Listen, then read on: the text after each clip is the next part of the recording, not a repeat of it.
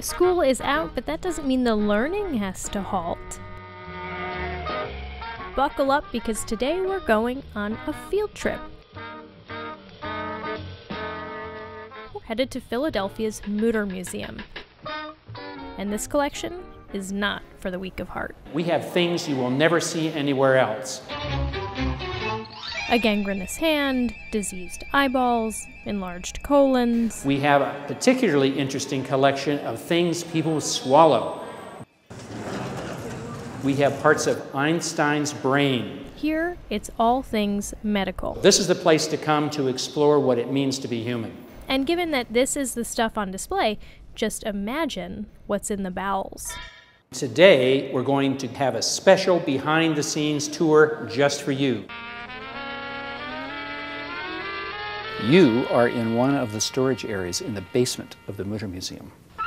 These were created to show physicians stages in the progress of smallpox. We have dermatologists come here to look at them because there's nothing else, no photograph, no 3D representation on a computer screen that shows the skin as well as wax. Wax even sweats, so it even behaves like skin sometimes.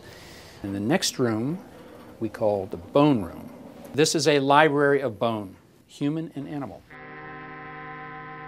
Dr. Thomas Mütter, who started our collection, began the museum with a collection that he had assembled. So we have mostly examples of pathological anatomy, relatively few examples of what's normal.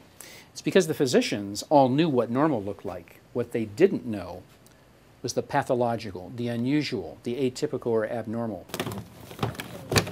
This is where you get diseased organs. Remember, until fairly recently, there was no way to conduct any imaging of the body. You couldn't see in. So you had to wait till someone died to see what actually things looked like inside. We have a cross-section of this head.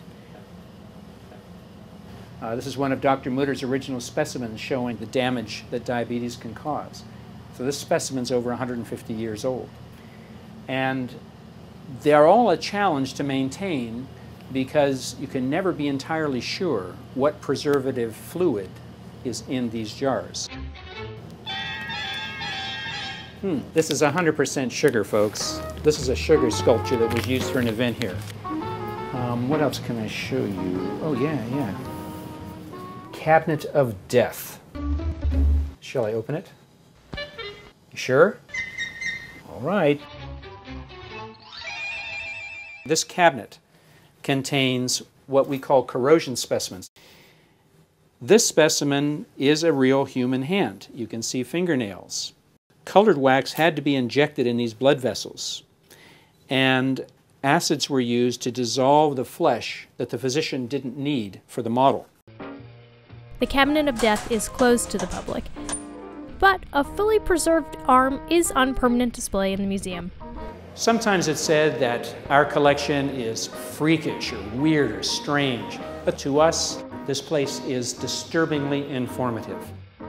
Check the website for hours. Oh, and do you have a favorite science spot? Leave us a suggestion for our next science sojourn on our website. For Science Friday, I'm Flora Lichtman.